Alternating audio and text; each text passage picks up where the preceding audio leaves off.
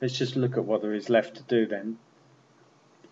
We did the CDs one here in the example, and I said that you also should do an add and an edit for this one, and this one.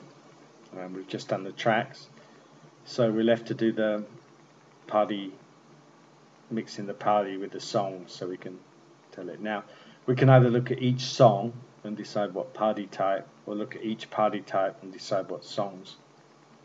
So it doesn't really matter. I think we can look at each song. So let's do a new form using the form wizard, and let's go to the tables. So choose the songs, and we need the song ID in the title, and choose the party type songs. So we're going to decide what party type. Let's go to next, and we're going to do it by, we can choose that by songs, and finish that. Let's just make the design look a little bit better again. Just move these along, everything. Oops, it's selected.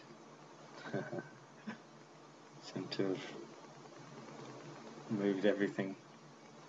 Let's use Control Z, it will take it back to how it was. And let's move this bit first. Control Z or Control Z just undoes, works like that on a lot of programs. Just move this over a bit, and let's make this a bit smaller, and let's move this over there. Let's try that. That's better. And it must be the way I entered these, because these are around the wrong way. We can just click on that and move it and grab it, and it'll swap them. And you, let's make this a little bit bigger. Let's make these a little bit, move these up a little bit.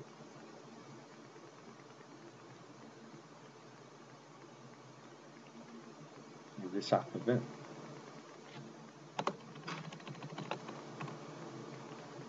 And just make it a bit bigger.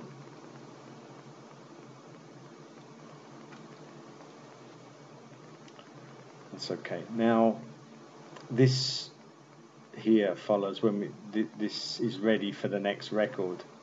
So let's imagine Stairway to Heaven, and we've said that it's good for seniors, and it's good for weddings, and it's good for bachelors. Maybe it's not good for teens, but maybe it's good for bachelorettes. So we can just drop that down and add it, and it automatically brings us a new song ID ready for the next record. And you can even hide that if you don't want people changing with it. If you just move these columns across, you can hide it, or you could even not show it in the first place if you didn't select it. When we were looking at them, if you didn't select it, they wouldn't see it. So one way though is you can just drag these columns along and hide it, and then they're just saying Stairway to Heaven and selecting the thing here. Let's go to the, in fact we're on 5 of 5 at the moment, are we? Ah no, okay, this is 5 of 5 this way. We're on the first record here. So the second record, Hotel California, and we've said it's good for bachelors and seniors, and we can also say it's good for Hotel California, maybe it's good for weddings. So we just go through then choosing which ones, and it's called songs at the moment.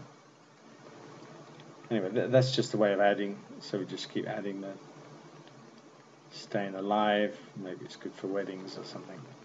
Anyway, if you're a DJ, you'll get used to what's good for different things. That's why the reason I like to have an ID that means something. I don't like just having numbers here.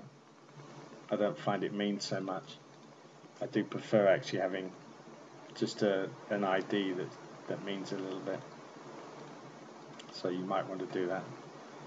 And let's go ahead. I'm going to just change the name of this. Just save it. So it's songs, but it's not really songs. It's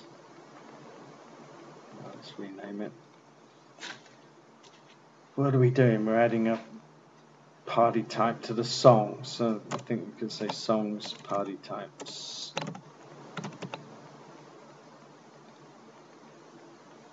And it's add or edit.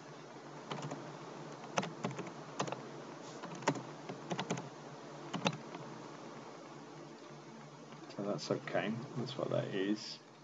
And we've got a problem that says songs, or it's not really, it's songs party type. So let's go into the design view, and here songs party type.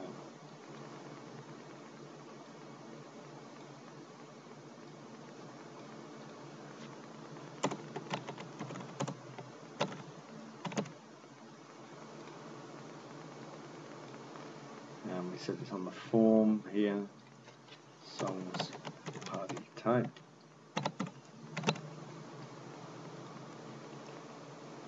And that's everything there. Let's just save that and go to the switchboard manager, and in the forms let's add that one. I just added that while I was practicing. Let's just leave that, delete that, and let's say new one. So this is we're going to open a form in edit mode, and it's this one, party types, add or edit, and let's copy that and put it up there. So it's songs party types form, add or edit, and hopefully it's going to work now. So let's have a look.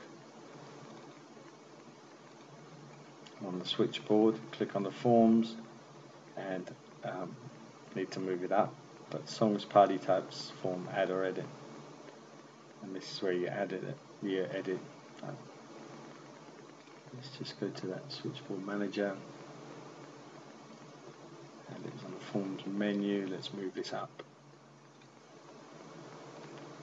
and close it again. Let's just start it again.